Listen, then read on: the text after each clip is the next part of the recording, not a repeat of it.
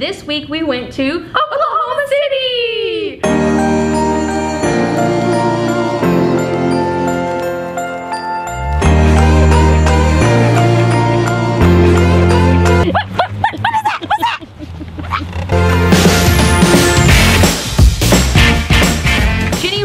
The first one to go to Oklahoma City and actually stay for a little bit, and she was like, okay mom, it's the best city ever. We've got to go there. So we did. We went together a couple years ago, and so when we knew that we were going to start this journey with you of life on a positive note, that was one of the places we both said we've got to show everybody Oklahoma City. It was a long drive. We drove from Flagstaff to Oklahoma City, which is crazy. It was insane. Yeah. We lost 2 time zones. Like, we moved up 2 time zones. So we didn't get into Oklahoma City until, what, 11? It was pretty late. It was, so we ordered some pizza from the last open place in the whole city. It was my first time doing that app thing. Oh, we did Postmates. Yeah, and it was kind of cool. I mean, I'm old generation here, you know, you would go through Whataburger 24-hour, but I didn't know where one was that late at night. Back in the 90s, their town was devastated by a bombing. A massive car bomb exploded outside of a large federal building in downtown Oklahoma City. We don't know what it is. We do know there's a plume of smoke rising to the air. And the complete devastation there, and just a huge chunk blown out of it. What I think is so amazing is what they've created. They did not let that deter them. It did not bring their city down. I mean, it is flourished. They have, again, amazing hospitality, but the museum, it's amazing. I'm getting chill bumps right now just thinking about it.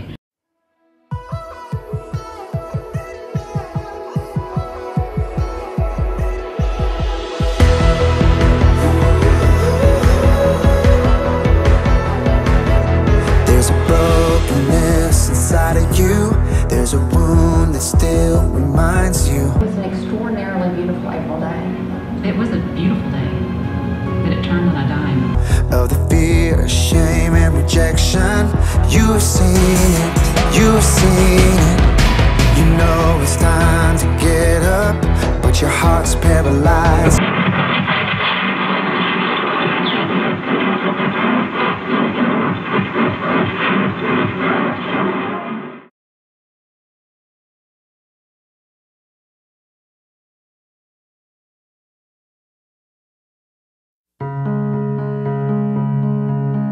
There is good news, there is good truth that you could never change, no matter what you do. You are loved more than you know, more than you could hope for. After everything you've done, as sure as the sun will rise and chase away the night, His mercy will not end.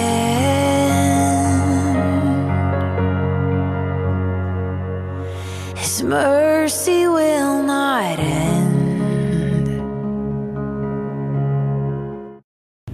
Makes you reflect on how a split second of your life, you know, so always live it. Mm-hmm. And I always bring up, cancer does not define me, but I have to bring up that that's kind of what was a changing point in my life, that you never know.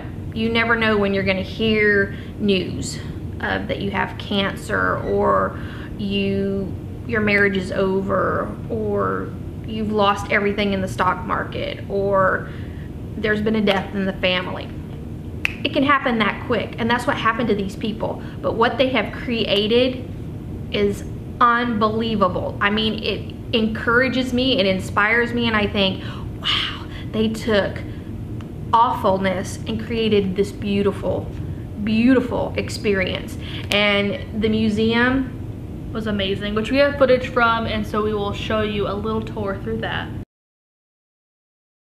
Now when you go through it, I mean, you're immersing yourself in this experience. And I mean, in the one room where you're actually in an office and you're hearing a business meeting going on, and then all of a sudden you hear the explosion, you feel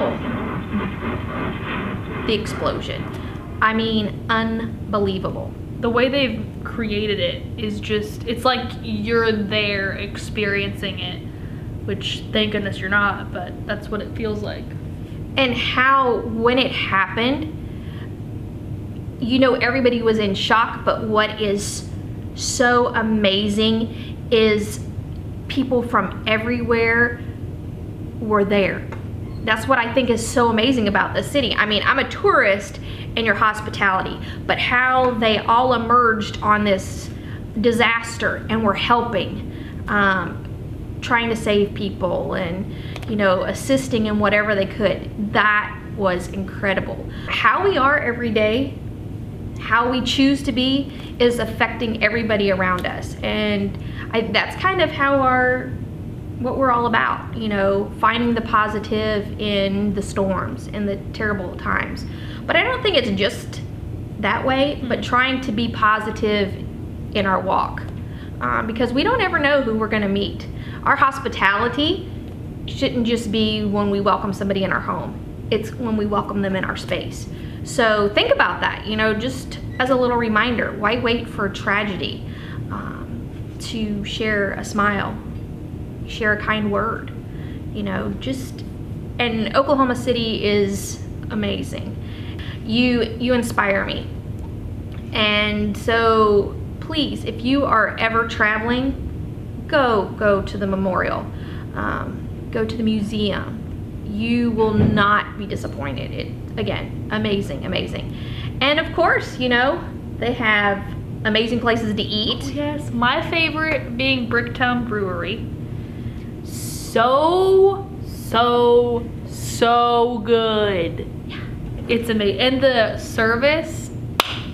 Okay, and again, clap. we've been there, Jennifer's been there 3 times, and now they're not been right after each other.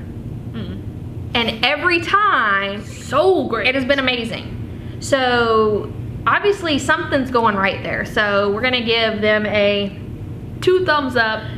Recommend. Yeah. They have so many options for you. I get burger. I get burger. I get a burger usually, and it's always delicious. But I mean, they have everything. Oh, they have so many things. They so- have pasta. They got, I think they got steak. They got all, and it's not too terribly expensive. Oh, it's yeah, reasonable. really good. And I mean, you get a ton of food. We met a dog there. So, good news. I saw a dog today. Have you seen a dog? You probably have. Thank you for watching our journey to Oklahoma City. Yes, thank you so much for viewing. Hey, thank you Oklahoma City for an amazing adventure. It was awesome. And as we always say, Stay positive. and here's a look at what's coming up next week.